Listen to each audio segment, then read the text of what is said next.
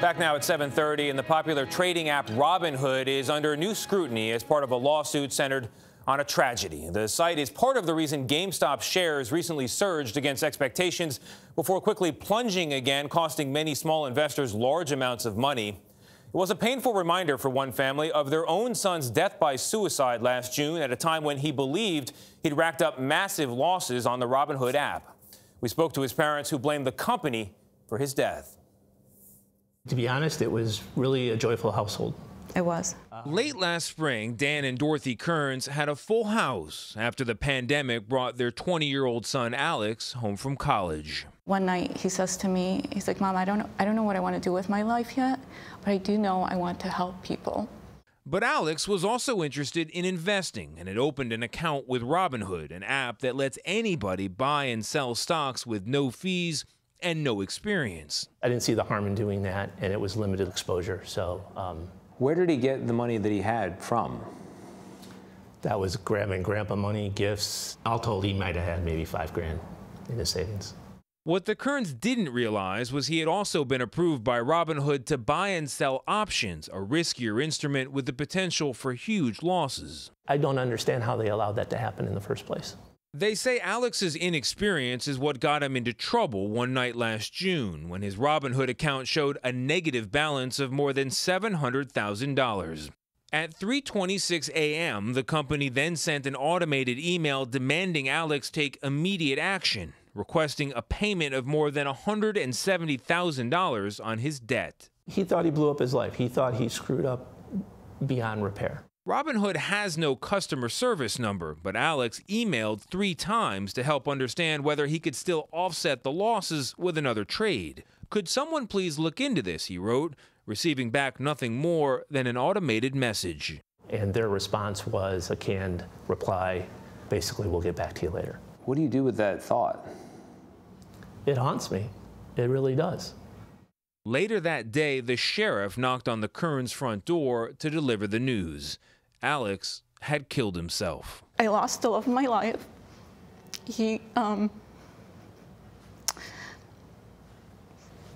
I miss him more than anything.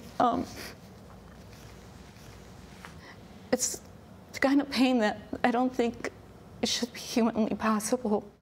Robinhood says its mission is to democratize finance, bringing younger and more diverse investors into the market, an approach the company highlighted in a Super Bowl ad. You don't need to become an investor. You were born one. Robinhood. It's the conduct, and this conduct is reprehensible. William Galvin is the chief financial regulator in the state of Massachusetts and one of Robinhood's chief critics. There was a very deliberate effort on the part of Robinhood to particularly entice younger, inexperienced investors. Yeah, I bet he's investing right now. He points to the company's marketing, claiming it rewards daily usage of the app and encourages frequent trading. A new kind of investor is changing things up. Even working in virtual confetti in what a recent complaint by Galvin's office described as gamification. They call themselves Robinhood for a reason, right? Robinhood steals from the rich and gives to the poor. Right. Is that what's happening? I don't think so. They have not acted in the best interest of their customers. So the idea that they're caring for the poor is simply not true.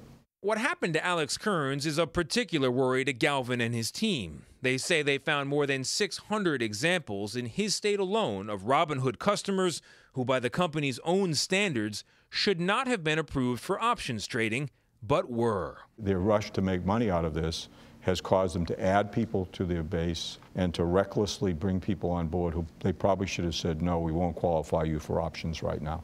We too were curious to know how easy it is to get approved for basic options trading on Robinhood. One of the first questions is, how much investment experience do you have? I'm going to choose none.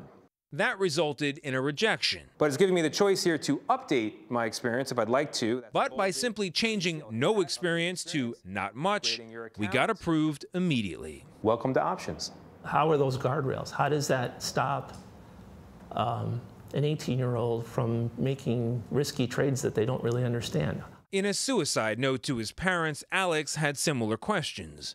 How was a 20-year-old with no income able to get assigned almost $1 million worth of leverage, he wrote, adding, I also have no clue what I was doing. He said in the note, I didn't want to die. He also said that he was doing this for us because he was trying to save us from what he thought was impending financial disaster.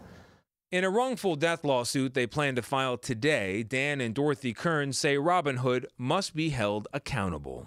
Do you think if Robinhood had somebody manning an email account or picking up a phone, that Alex would be here today? Absolutely. Yeah, I have no doubt. He just wanted an answer. He just needed a little help. He could have gotten answers to those questions, and there was nobody there to do that for him. It wasn't until the day after Alex Kearns killed himself that Robinhood sent an email suggesting he didn't actually owe any money at all. Robinhood CEO declined an interview with us, but in a statement to CBS News, the company said it was devastated by Alex Kearns' death. Robinhood said it has since revised the experience requirements for customers seeking the type of riskier trades and options that Alex was trading, and also added a feature for customers in his situation to request a callback from the company. However, it still does not have a phone number for customers to call themselves. The company said it disagrees with the allegations made by the Commonwealth of Massachusetts, but Robinhood declined to address why it did not respond to Alex Kearns' emails the night before his death. So let me get this straight. He may not have lost any money at all. This may be a mistaken email? It appears that he was led to believe he was deeply in debt and had ruined himself and his parents when in fact he wasn't. And so at issue here, and the state of Massachusetts brings this up, is Robinhood is like your broker, and your broker cannot lead you to believe you have ruined yourself if you have not. That's a big part of the issue here. It is a heartbreaking story, but I'm trying to figure out what is Robinhood's responsibility. If you go on the app and you sign, willingly sign, and you're over the age of 18, which makes you an adult in many places, what is your responsibility? A duty of care to a customer who is like a person who you're giving financial advice to, in essence, a broker-dealer relationship. It's different in each state.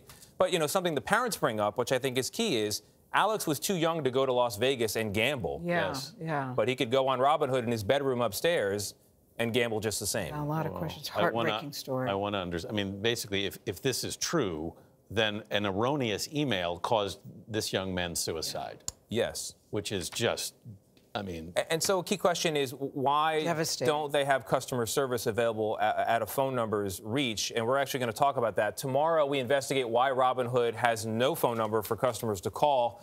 And we speak with former employees who have described some of the problems that they faced when Robinhood users needed help.